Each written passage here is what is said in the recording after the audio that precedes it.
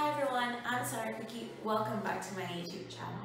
Please don't forget to subscribe and turn on your notifications so you don't miss out on a single new video.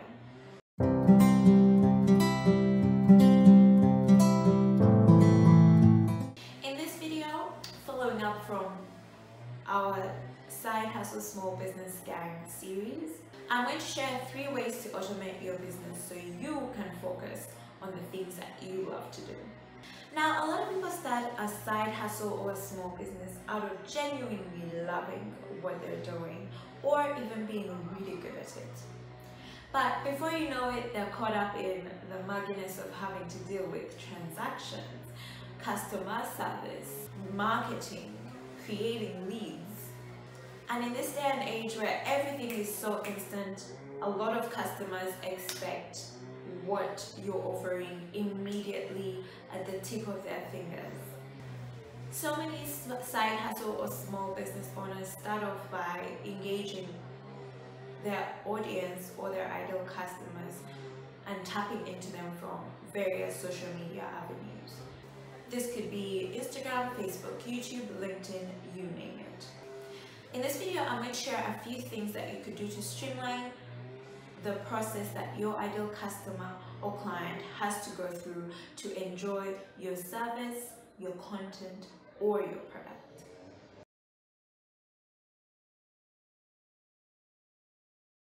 The first thing is to batch your content. What does this mean? I mean, create enough content that you're able to share as often as possible on your social media, in your email.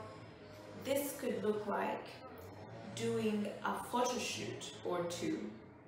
In this photo shoot, you could change your outfits, showcase your product in different ways. For example, if it's a planner, you could take a photo shoot in an office, you could take a photo shoot in a playground, having a picnic. There are very many avenues that you could have. But when you do, make sure that you take as many photos as possible, showcasing the product, how it's used, and don't forget to take photos as well as videos. Your content could also look like quotes if you're providing a service, quotes or infographics. So if you're providing a service of business consultancy, maybe you could show an infographic of the ideation process or the design thinking process, so that whoever sees your content is able to understand potentially the service that you're going to provide. Maybe they're inspiring quotes. On the Lifeline Designs page, we have a checkerboard type of system where we show the product or an image, and then the next post is always something inspiring like a quote or an infographic showing something that could help nurture our ideal clients and customers. You could also make sure that you have all the information on your upcoming events. So make graphics for that, take photo shoots for that pretty early on. Make sure each month you have 60 things that are a mixture of photos, videos, quotes, infographics, event posters that you're ready to share with your audience. The second thing is to set up email automations. So if you watched the previous video, which I'm going to link in the description, I shared all about how to grow and nurture your email list and turn it into sales. So setting up email automations looks like already writing out the copy for your emails at the beginning of the month. If you are sending out a weekly newsletter, make sure that the copy is ready or the drafts of the copy are ready in the first week of the month. So all you have to do is edit as well as schedule when the different emails will be sent out to your ideal clients and customers. The third thing is to set up auto responses. If you're on Instagram or Facebook, these are pretty easy to set up. You have to make sure that you have a creator or a business account. You can go to Facebook Business Suite and you can set up your automated email. That way when someone messages you at midnight, there's already an automatic message that says, hey customer, we're going to respond to your message within the next 3, 4, 8 hours. You could also go into detail and say more in this auto response. This is an example of the Lifeline Designs auto response, where we share how long it might take to get back to you, where you can find our frequently asked questions, the most useful link that will show you all the things that we've likely shared on our social media, as well as videos to watch in case you're not familiar with the process of online shopping. So in one chunk, we're able to share as much information as possible, and we have found this to be pretty useful. For example, we went from this to this, and this gave our customers nothing.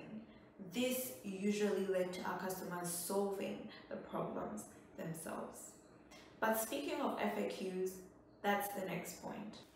So, FAQs, frequently asked questions.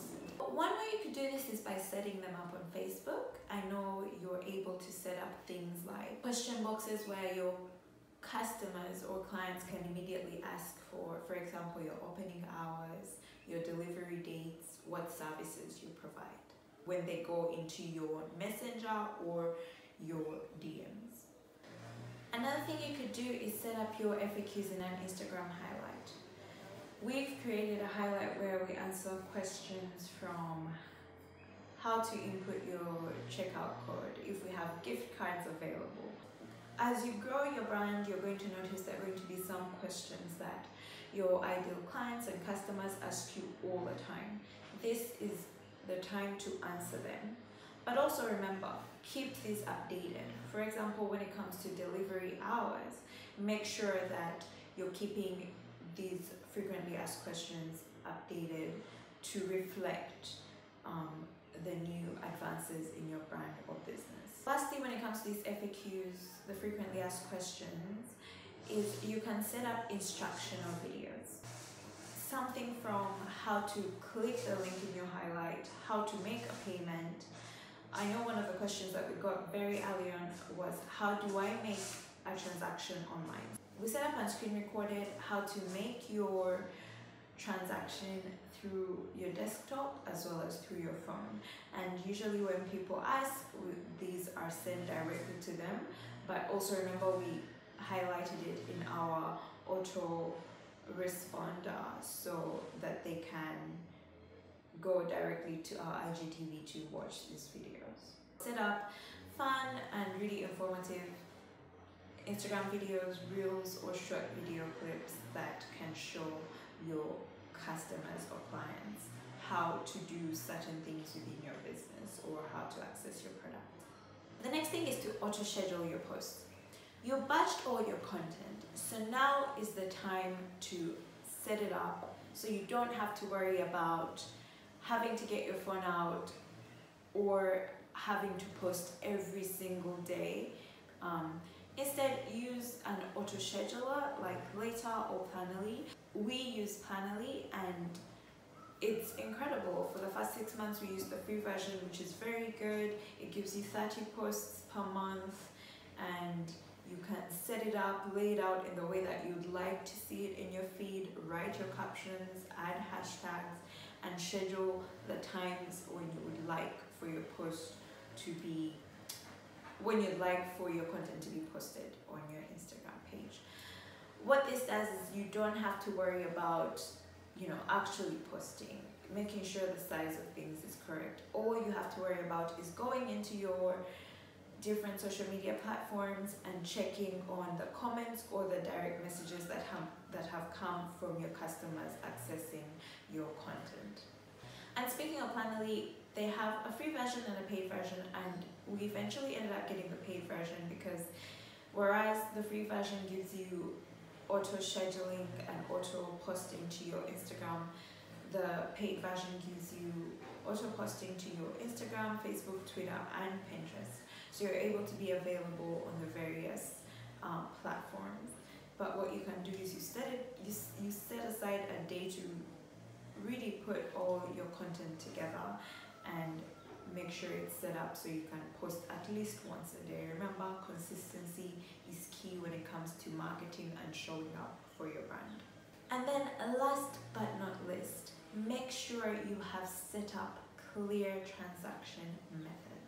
I personally don't think there's anything more annoying than the following things. 1, someone asking me to DM them for the price.